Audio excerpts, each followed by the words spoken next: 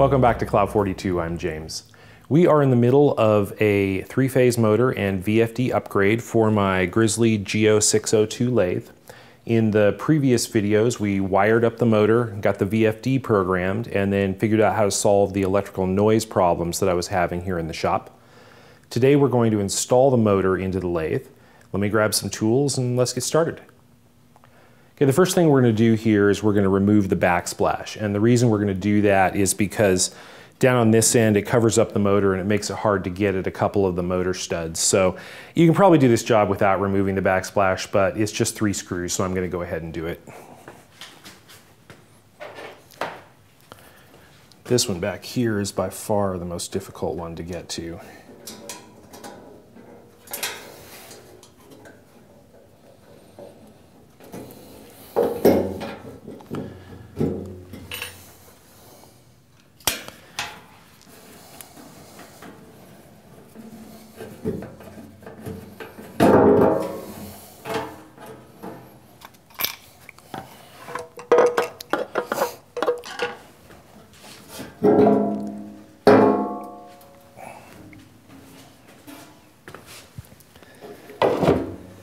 Okay, before we start trying to mess around with the motor, I think I'm going to take this end cover off.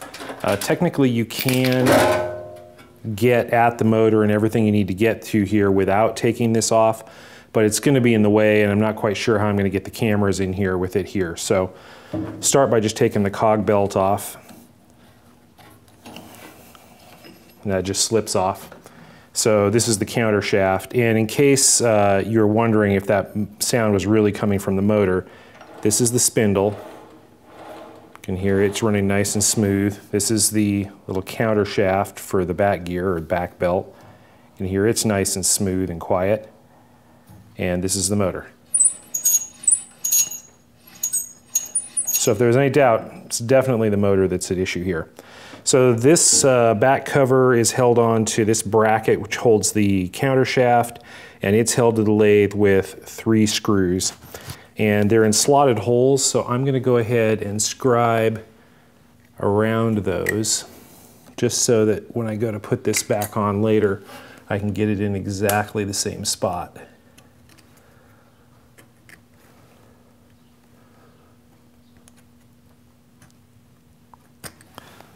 Okay.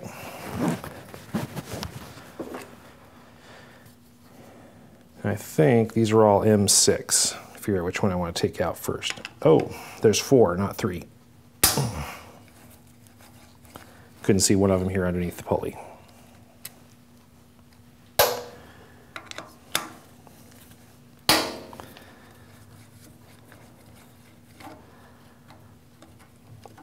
going to leave that one in just to catch the weight of this thing when it comes free.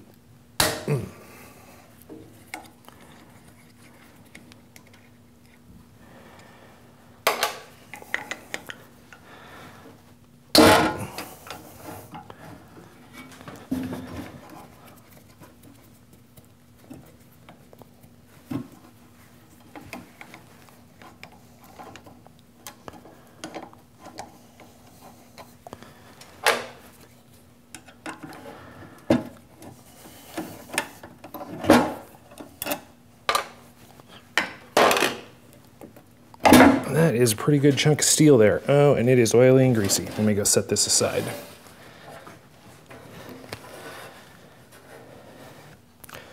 Okay, as long as we've still got the motor here and we've got access to everything, I think I'm going to go ahead and remove the motor pulley now, just because this is all still bolted to the lathe and it's really easy to get to.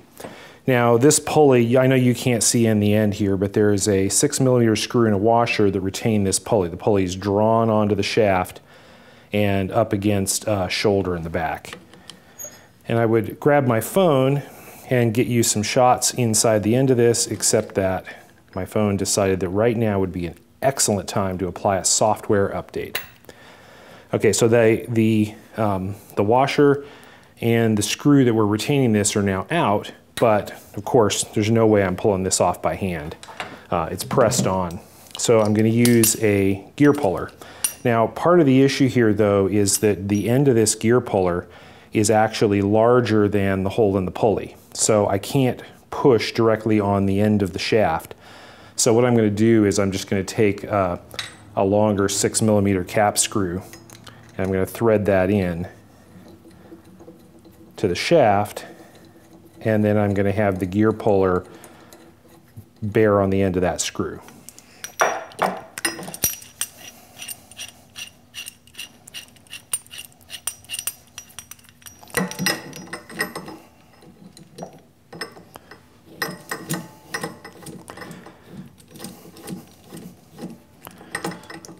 Loosen this a bit to get it over the pulley.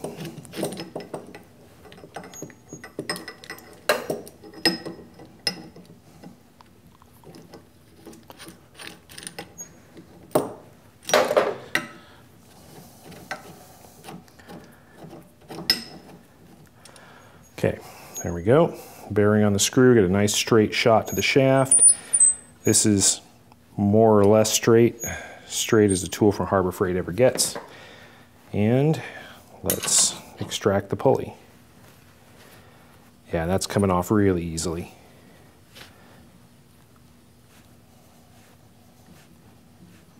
Okay, I can feel it's loose on there. Take the puller off. And we should be able to just pull this right off. Okay. So this is the back. It's got the cog on it for the cogged belt to drive the back shaft. And then the pulley on the front, and there is a steel gear here, probably just for strength, and the whole thing is put on with a key. The key here is pretty tight, and I have to, there's a backing washer here that needs to come off as well, which I can work free here with a screwdriver. This backing washer forms the back side of the cog belt pulley here. It sits against this and keeps the belt captured on the teeth. So that needs to come off, but it has no keyway in it, so the key has to come out. I'm just going to put a pair of vice grips on it and then use a screwdriver to lift it. There we go. And this should come right off. Now, when we put the new motor on here, the motor is going to be in this same position, and there's a shoulder on the back of this shaft. And we need to be able to have the new motor with that shoulder in the same position relative to the face of this pulley so that the pulley will align. And so I need to make a measurement there. Let me get some tools and see if I can measure the depth from this face back to that pulley, or back to the shoulder. I've got a scale from a square, and I'm just going to put that on this pulley and hold it in place. And that gives me a position here that I can measure out from that shoulder. And it looks like it is going to be about, it's almost exactly, it's just over 2.8 inches. I'm going to call that 2.825. And that'll be close enough. Let me go write that down. 2.825, and when we install the other motor, we'll try to get it in that same position. Okay, let me get some of this stuff out of the way, and we'll go about opening up the back of the lathe here and disconnecting the electronics. Okay, got the camera turned around here, and sorry for the tight quarters. I didn't want to move the lathe, and so getting to the back of this with the cameras was a little bit tricky. So definitely have this unplugged, and it's going to stay unplugged for the duration of this project. And I'm going to open up the electronics boxes on the back of the motor and on the back of the lathe frame itself, see what we're dealing with. I'm going to disconnect the electronics here and remove the motor from the lathe. Oh, that was nice and simple. Nice and rusty too.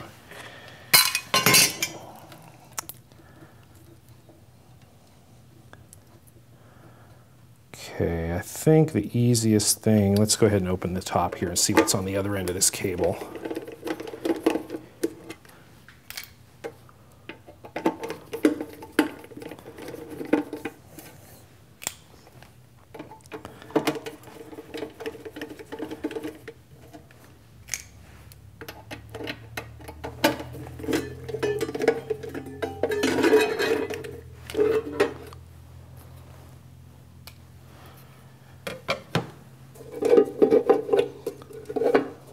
that goes all the way through. I'm probably gonna have to cut this at some point, but for now, let's see, am I gonna be able to get that out of there? No, I'm gonna have to cut this. Let me go ahead and get some wire cutters and just go ahead and do it now.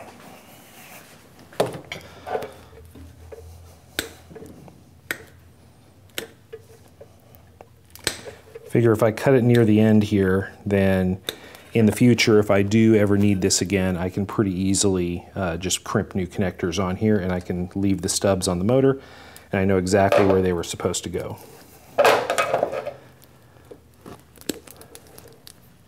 Some red on the cable here. I just had to check and make sure that's not leaking out of me somewhere. It's not. It's just paint or something. Okay, so the motor's disconnected. I could take that off, but I also want to pull some of the rest of this out of here. Specifically, I want to reuse this contactor. So I'm going to get that disconnected and out of there.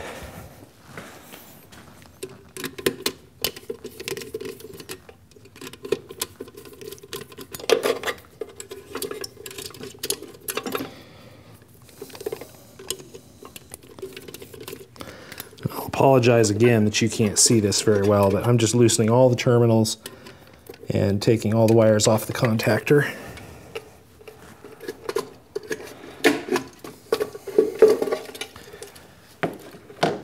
That's the contactor, and I've just got a couple more wires to pull here. And that is the contactor, and I'll go ahead and pull out the DIN rail too. Nothing's going back in this box. I'm hoping the rest of this I can just pull out the front once when I rewire this later. But for now, I'm just going to stuff it back in here. And we're going to put the cover on because I don't need to be in there anymore.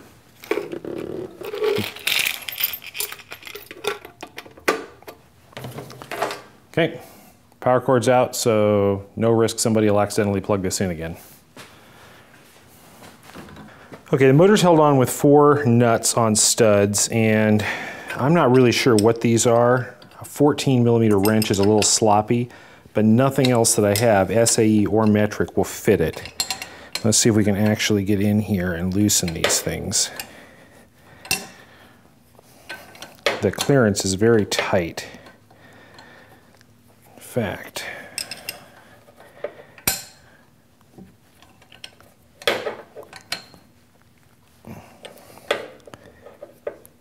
This may end up being a real challenge. These bottom ones, at least.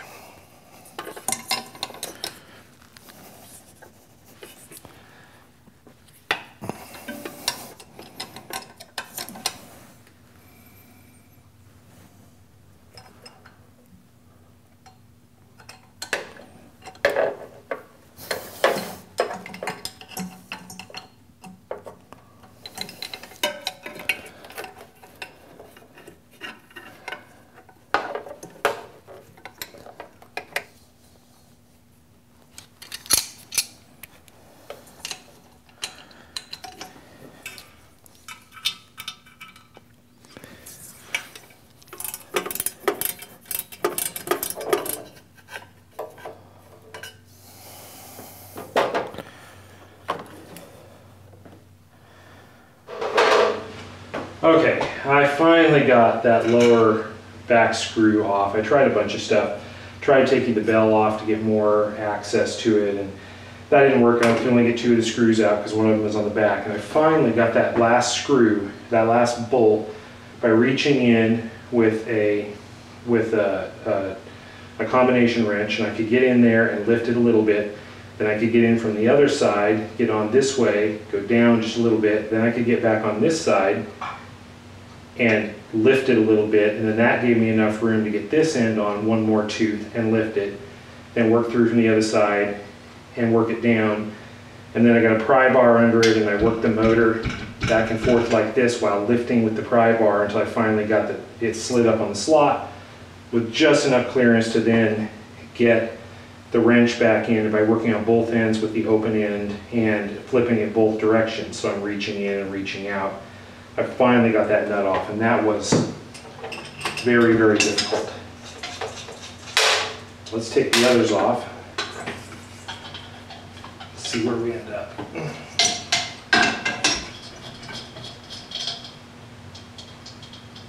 Okay, that's off, and now this is the last one.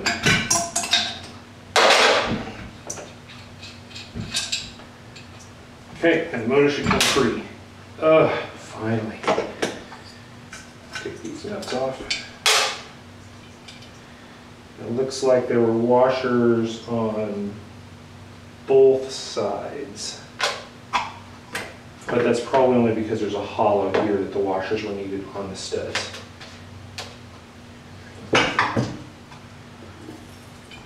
Okay, let me get this motor out of here. Okay, we've got 4 washers, and were the washers on the back? The washers must have been on the front and just gotten dropped. So the washers go under the nuts. That makes sense. 2, 3, 4. Okay. Let me get this cleaned up a little bit and go get the new motor. Okay, this is the new motor, and the only thing that's happened to this motor since you last saw it is I took the cooling fan and attached it, and it's just zip tied into the grill on the back here and has wires attached. So this should be ready to go on. With any luck, the bolt pattern will fit. Of course.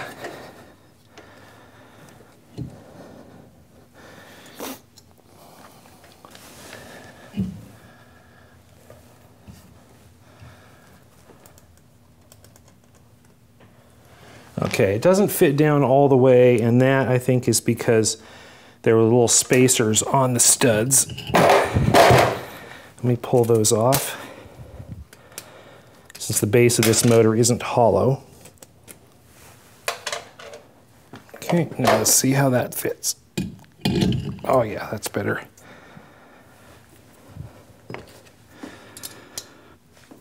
See if we can get enough teeth on here to feel good about it.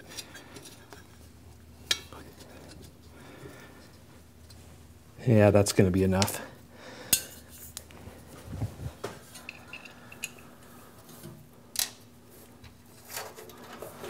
And as one might have expected, that last one is going to be a bear.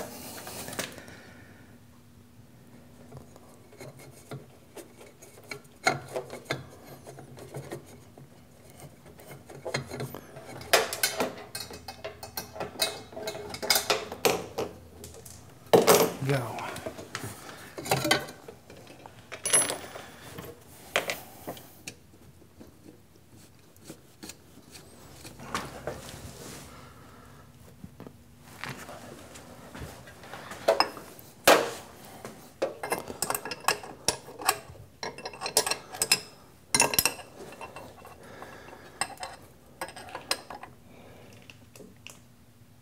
Here we go.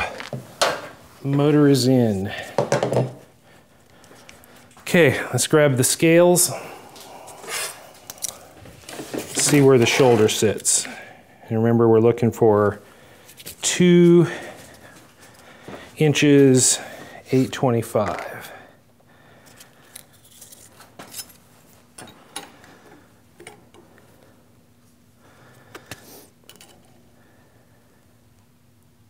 Yep, we're going to call that good. Going to get that last one on the back tight, and we'll call that motor installed.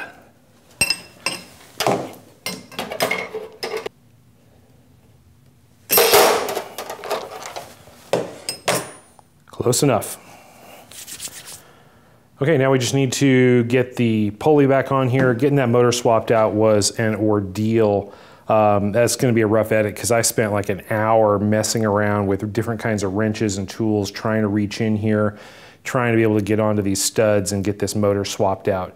It is finally there, it's finally mounted securely, and now we can move on to mounting the pulley.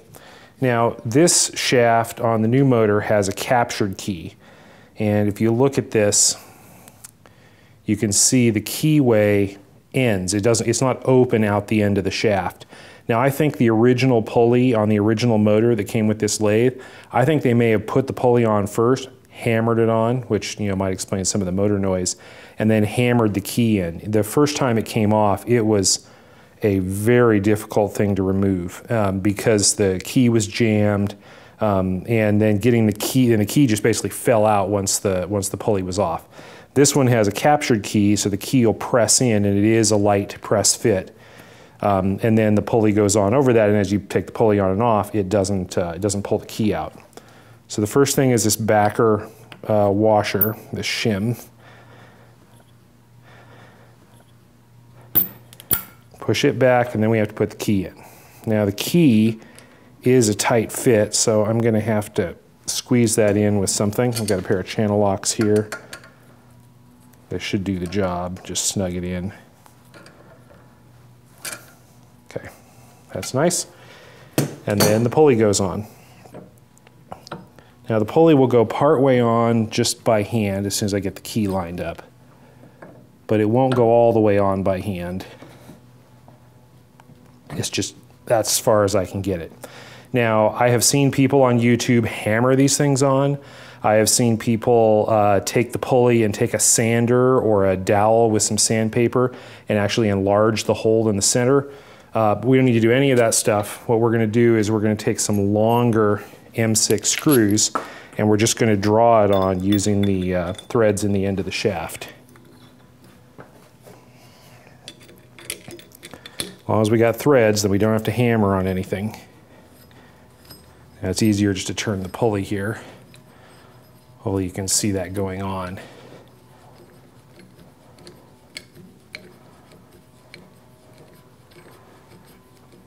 It's that time of year, my neighbors are all out working on their lawns today.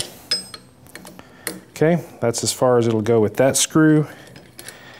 Now let's get a shorter one and run it the rest of the way down. This should be the actual final screw that goes in the hole.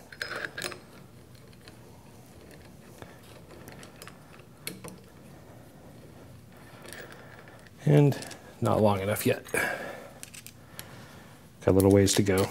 Let's try a little bit longer one.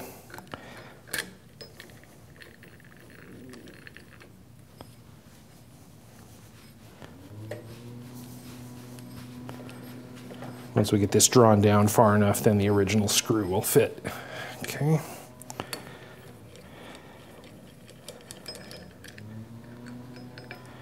And let's go back to the original screw that we should be able to leave in there.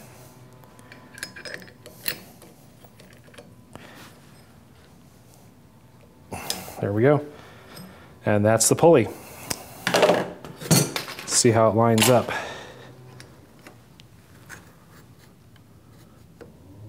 That's within, I'd say 10 or 20 thousandths.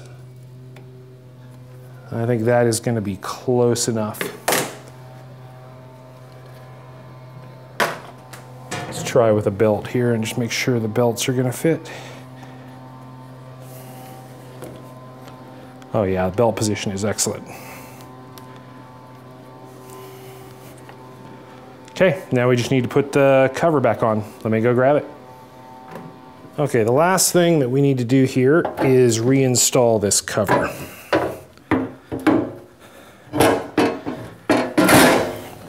And this is quite heavy, so I'm just going to get one of these screws started.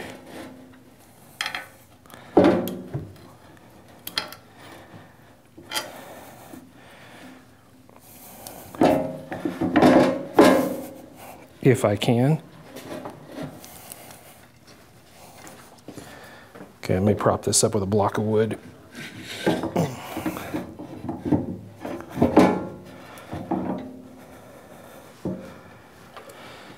There we go.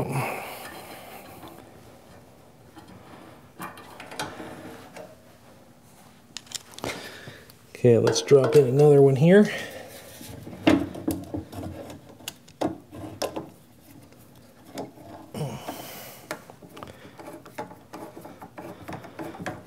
And the third.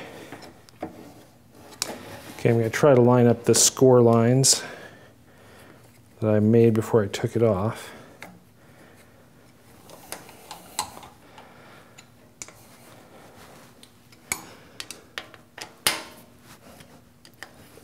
Before I snug it all the way down, let's make sure that fits up.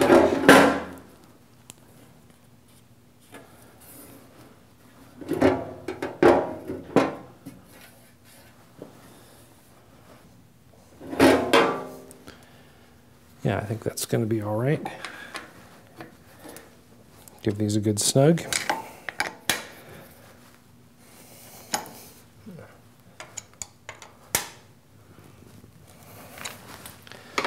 Okay, and the last thing is to make sure the, oh, that's much quieter than the old motor. Make sure that the cog belt fits.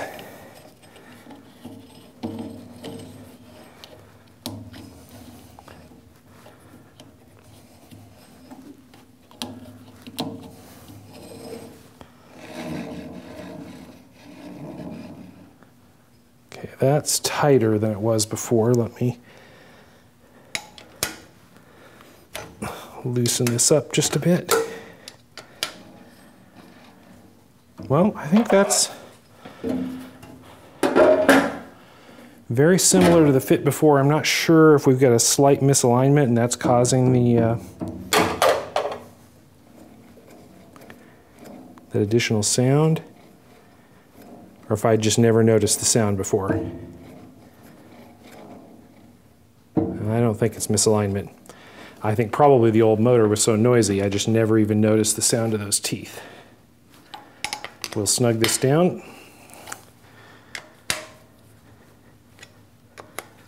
And that, I believe, is the motor install complete.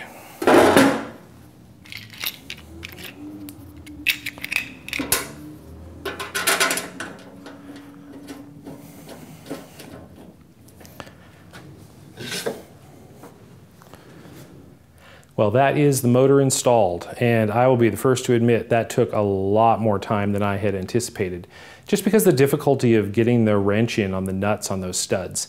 If I had it to do over again, would I jack the lathe up to get more room? Maybe. If I had to do over again, I also know how to get the wrench in there, and I could do it without nearly as much trouble. But I think it was worth it. As you can see, or rather hear, that horrible squawking is gone, and soon we're going to have a little knob up here for variable speed on the lathe, and that's going to make this a lot more useful. Well, I think that's it for today. Next week we're going to stuff all the electronics in a box, get it mounted up, get the controls wired, and do some testing. Until then, if you're enjoying these videos, if you find them useful, please give me a thumbs up. Feel free to subscribe to the channel and leave me a comment. I'd like to know what you think. Thank you for watching.